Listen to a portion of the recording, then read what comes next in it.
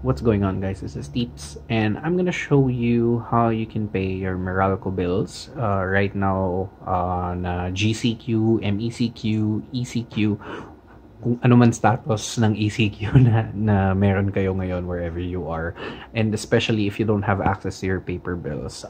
In my last few videos, sobrang dami nagtatanong how they can pay your GCash, and sobrang nag-spike yung views nung mga tips ko before on how to pay their Meralco bills. I think the concern is number one, isang bill lang nakukuha nila, or number two, wala sila talaga natatanggap na bill. And so I'm gonna show you how you can get access to your bills, and access that information on those bills so that you can pay your Meralco bills even from your phone or wherever you are. So right now I'm showing you on screen is my Meralco online account. You don't need a laptop for this. You can all this you can do in just one phone. Just that it's easier for me to teach you this kung na ganito. So what you're gonna do first is sign up for a Meralco online account. You can do this via the web browser at online. Oh, sorry, it's blurry. I'm just gonna type that in later. I'm gonna type the URL on the description. It's online.meralco.com.ph. So basically, all your transactions in Meralco, you can all do that from there. You can get your bills there. It's just that the catch to register to that tool is that you need to have at least a copy of your bill from at least the last 6 months. Otherwise, hindi ka makaka-register kasi it asks for specific information about your past 6 months bills. Dati nga last 3 months but given the ECQ, I think they mas naging lenient sila dito. So that's something na so first of all, you need to create your Meralco account, your Meralco online account.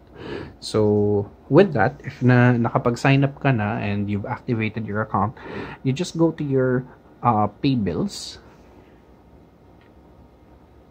and then look, I'm gonna move away. My account number is numbers are there. Well, my account number's been flashing on screen since kanina pa. So right now, as you can see, I have here my April and March accounts already.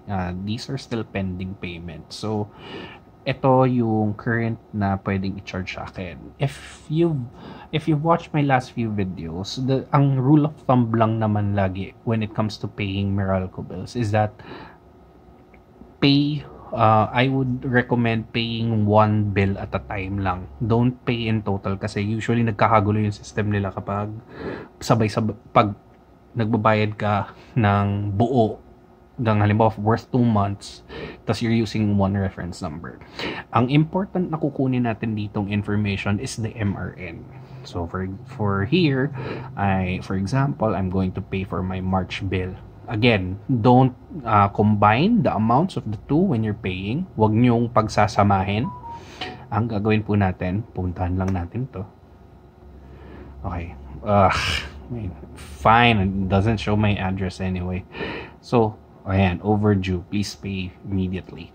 So here's the thing. Okay, so the Meralco reference number, why doesn't it show? It shows here kanina yun. Oh, it's weird. It's weird. My MRN was here before. Anyway, back tayo.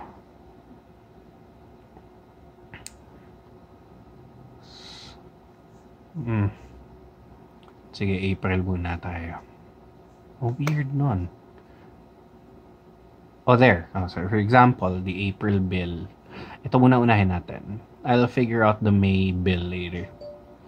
So there are numerous ways on how you can settle this. So ang crucial information dito is the MRN. But for now, okay, what's available for us as bills payment options are Sige, untick ko muna to bilang hindi ko ma-access yung ano. So, pay now.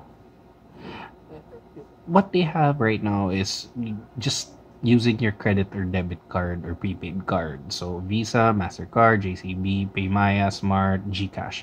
The thing is, not a lot of people have access to these cards.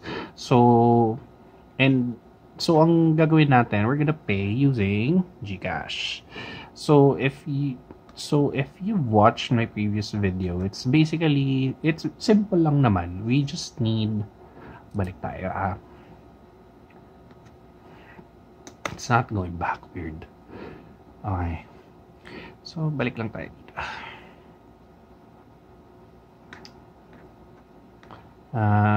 If you recently registered lang, you cannot download a copy of these. Ayan. Sige, balik tayo. This is so weird. Hindi lumabas yung amount ko. So, April. Okay, balik tayo sa April. At least the April has my Meralco Reference Number. Here's the tedious thing. Unlike, since wala siyang barcode, you cannot scan or whatever this is. So, ang gagawin natin, mano-mano natin ito-type siya ngayon. So, medyo hassle siya, but I think, if you don't have the card, at least you have the reference number, which is a crucial information for this. So, ang gawin lang natin, I'm gonna input that. So, I'm on my GCash app now. I'm gonna go to pay bills. Make sure you have enough balance to pay. So, I'm gonna go to electric utility. Sorry, my kuko is very long. Look for Meralco. It should be there somewhere. There's Meralco. Put the heart. Okay, this is the tedious part. So I'm gonna input the 26-digit code. So I'm gonna speed this up in a bit. So I have here now my filled out paid bills in Meralco. So Meralco reference number, 26 digits. So sorry kung medyo cut yung phone ko. I just want to hide my email address. So what you're gonna pay for is total current amount only. Again, when you're paying GCash, shoot, lumabas yung email ko. The rule of thumb is, again, exact number, exact amount ng total current amount due. Yung MRN ay nakatali sa iisang bill lamang. So, yung bill mo, kung anong amount na nakaspecify doon, yun ang hahanapin ng MRN na yun. Yun ang nire-refer ng MRN, ng Meralco Reference Number na yun. So dapat saktong-sakto. So, 964.99, 964.99 ito type natin. Hindi pwedeng pagsamahin ang previous bill sa ano na to. So, I'm gonna go ahead and pay. I'm gonna go next. I'm gonna hide my email address. So, just you can see, confirm.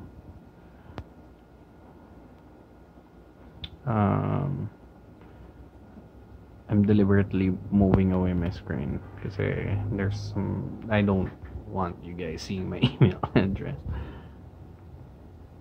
Medyo matagal lang siya mag-pay pero kapit lang guys. And sometimes ano nyo na hindi siya nagbibigay ng confirmation or notification. There's been a lot of adjustments currently ngayon sa GCash.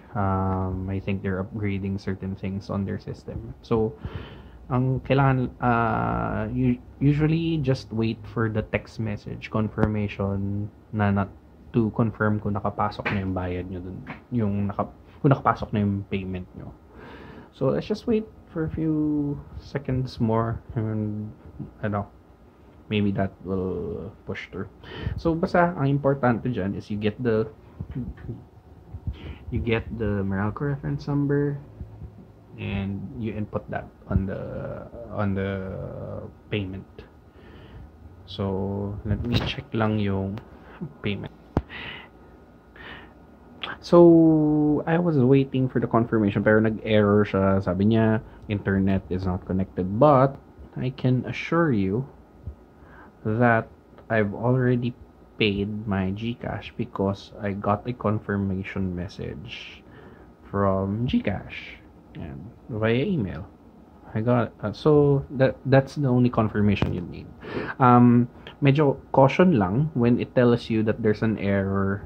Don't pay again. Don't press the confirm payment button agad-agad. Otherwise, you might end up double paying, and you don't want that to happen. Magdodoble bayad nyo. So, ma-hassle ka pa. So, ang gawin nyo, go back to the main screen, check kung nabawasan yung balance nyo. After you get that error, don't confirm payment. Don't press a confirm payment once pag tumagal or naghang yung payment process. Just go back to the home screen and wait for the confirmation separately via email or via text. So that's it. Ganyan po tayo magsasettle ng bill sa Meralco ngayon, lalo na wala kang access to your paper bills. So that's it, guys. That's about it. So I'll just wait for tomorrow to confirm kung pumasok na to, but I'm sure papasok na to. Confirm na yung I got the payment confirmation already. So for the bills naman na you don't have an MRN, like for example yung bills ko for March, I am surprised wala siyang MRN.